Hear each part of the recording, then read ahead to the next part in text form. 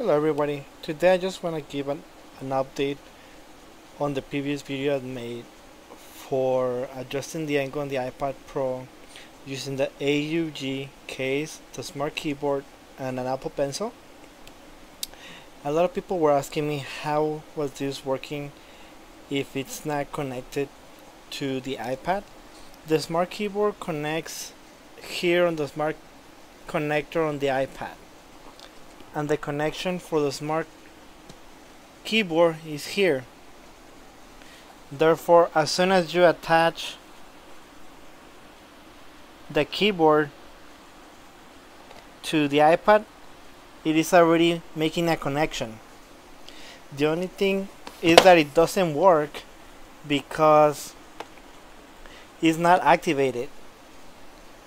And what I mean that it's not activated, so right now I have the two connected, but even though it's connected, if I open up the search, you can see that it's not doing any typing. This is because here there are multiple magnets that would enable the keyboard once the iPad is connected. How? Because it has alternating magnets in here, and the iPad also has alternating magnets also here. So when the magnets comes in position, this keyboard gets activated. So that's why, if you can see, once I dock the keyboard here, the keyboard's gonna disappear because now it is making a connection. So now with the AUG case, you can adjust it just by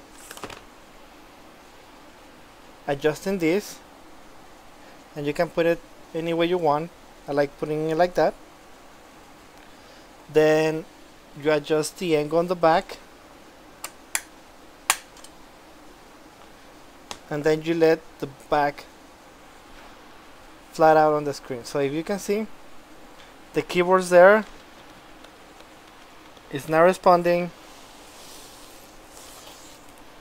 The angle is getting adjusted just by the case. I can either move it back a little bit more, put it back. The only problem with this is that the keyboard is not working. Why? Because there's no magnets here from the iPad. The Apple Pencil has a magnet here on the cap that is the one that hold it together. So you just gotta make sure that the Apple logo is pointing up. Then you place it almost at the end, kind of like that. And if you, as you saw, the keyboard disappears. So now I can erase it. I can keep typing. You can see it is working.